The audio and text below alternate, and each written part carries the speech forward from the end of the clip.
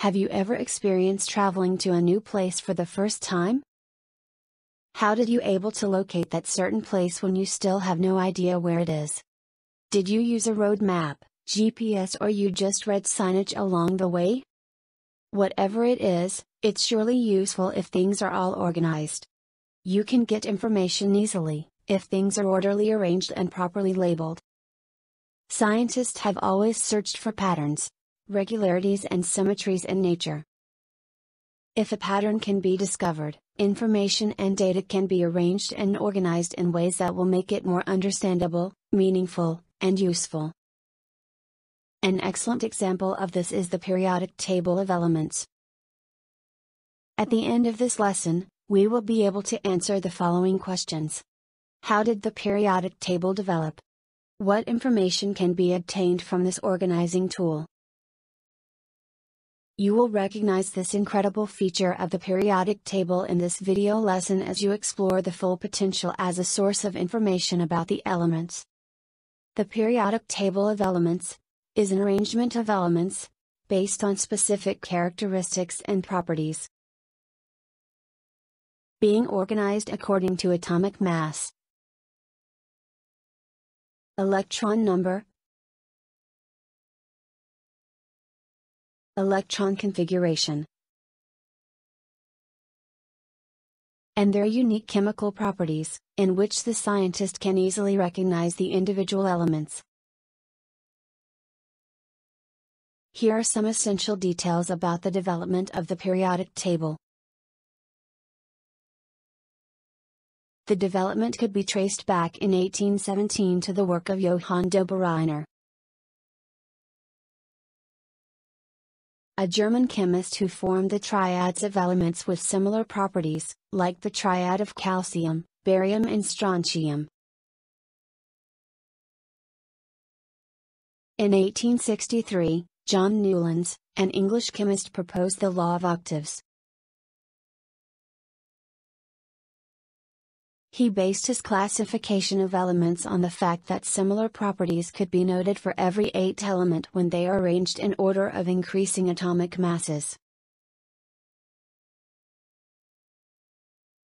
The periodic table of elements is the visual representation of the periodic law.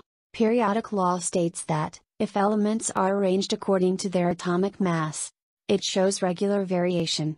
It was discovered by Dmitry Mendeleev and Lothar Meyer around 1869. Both found ways of arranging elements in order of increasing atomic mass.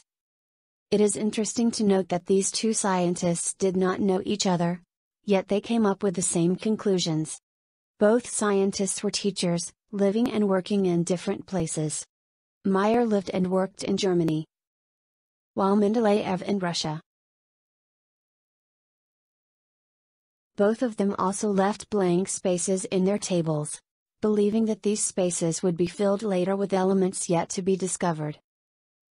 Later in 1914, Henry Moseley, an English physicist, observed that the order of the X-ray frequencies emitted by elements follows the ordering of the elements by atomic number.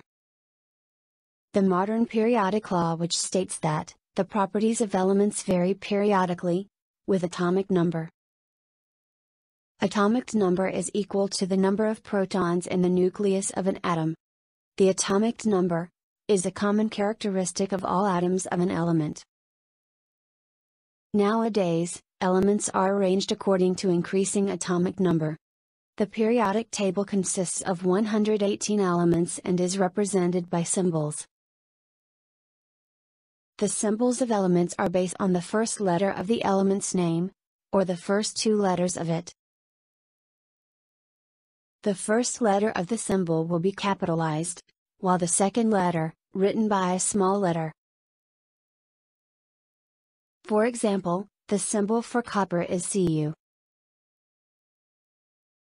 It stands for cuprum, which is the Latin word for copper. The number above each symbol in the table is its unique atomic number, and the lower number with a decimal point represents the atomic mass of the element. Elements are arranged in such a way that information about the elements and their compound are easily revealed. The vertical columns of the modern periodic table are called groups, as they are in Mendeleev's table. However, the modern periodic table has many more groups with 18, compared with just 8, in Mendeleev's table.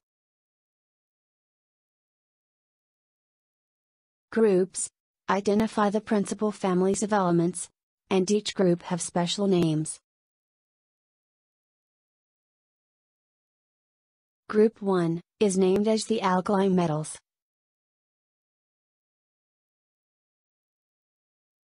Group 2 as the alkaline earth metals.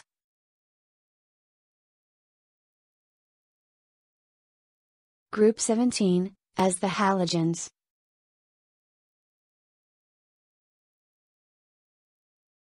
And Group 18 as the noble gases. Groups 13 to 16 are named based on the first element found in their families. Thus, Group 13 is called the boron group. Group 14 is called the carbon group. Group 15 is called the nitrogen group. And Group 16 is called the oxygen group. Elements in the same group have similar properties. For example, all elements in Group 18 are colorless, odorless gases, such as neon. In contrast, all elements in Group 1 are very reactive solids. They react explosively with water. The horizontal rows of the modern periodic table are called periods. They are numbered from top to bottom. There are 7 horizontal periods in the periodic table. Some periods in the modern periodic table are longer than others. For example, period 1 contains only 2 elements, hydrogen and helium. In contrast, periods 6 and 7 are so long that many of their elements starting with lanthanum in period 6 and actinium in period 7. The elements are grouped into blocks or series in the periodic table. Groups 3 to 12 constitutes one block wherein elements in this block are referred as the transition elements. Lanthanides and actinides are special series of elements, but also part of the transition block. They are also called the inner transition elements.